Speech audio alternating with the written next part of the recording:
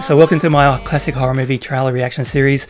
I've been doing a whole bunch of these for Halloween and hopefully suggesting some amazing classic horror films to people who might not necessarily seen these yet. Now, Evil Dead was an amazing horror film. I did a reaction to that a couple nights back, and it's one of my all-time favourite films. So if one film was really ripe for a remake, it was The Evil Dead. It wasn't polished, it was pretty shoddy, it was made by friends on no budget, just to have some fun. But getting the full big budget treatment is something to behold. So Fede Alvarez had the opportunity to give us a remake back in 2013. Now bear in mind this is the red band trailer, so I don't know if this one's going to be monetized or not. It's fairly heavy hitting, so if you are a little bit nervous about gore, be aware that this one does go pretty off the chain. It's relentless in its gore, but it's done beautifully and it's shot well, and I just love it. It really kind of took the essence of that original Evil Dead film and treated it with love and respect and delivered something unique and, yeah, really quite affecting. So without further ado, let's dive into the Evil Dead official full-length red band trailer. I remember the first time I saw this, I was like, what the hell? Alright, 3, 2, 1, go. I've warned you. This is full on. But the movie is amazing. I think Sam Raimi was actually producer in this as well. So you got your cabin in the woods. Please. You have a brother and sister and a group of friends. You have to get me out of here. Chaos ensues, and this one has no laughs in it, man. It's strictly terror and horror and violence and gore. It's wonderful. You don't understand. Done with today's special effects.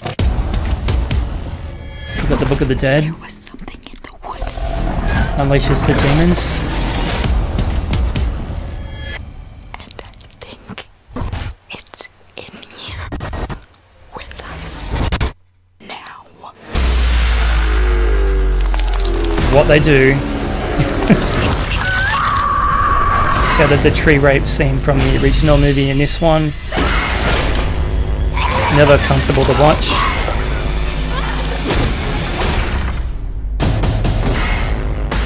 I released something from that book. Something evil. This thing is attached to Mia's soul. We're gonna This is really good, man. I've seen this movie about 3 times. You are all going to die tonight. Yep. Yep. Yep. Holy shit, yep. Oh my god. Yeah, it doesn't hold back on the blood.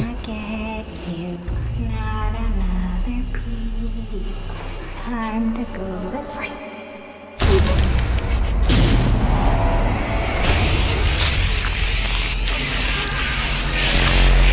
Oh fuck, man. Hell yeah.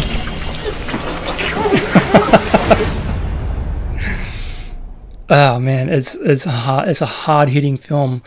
They really kind of go to town on the violence and the gore, like I said, but they do retain that initial essence of that first film, and it's not a direct retelling either. They do kind of give us a few twists and turns in it, so the story still kind of surprises you and delights you in its delivery. But yeah, if you're not really big on the gore, then don't go near this one. It is very, very serious. There's no tongues in cheeks. We've got split tongues. I mean, as you can see, it's really amazing with the special effects, and it's balls to the wall horror. It doesn't take any levity or give us any jokes. It just is out to scare you. I was impressed with it. So when they announced they were doing a sequel, I was very apprehensive. So Fede Alvarez really kind of delivers us something really amazing. It's one of those rare times that a remake is actually almost as good or better than its original film. So I really recommend you check this one out because like I said, leading up to Halloween, it's the perfect time to be watching all these horror films. And if you've not seen these ones yet, then yeah, I endorse this one. It's awesome.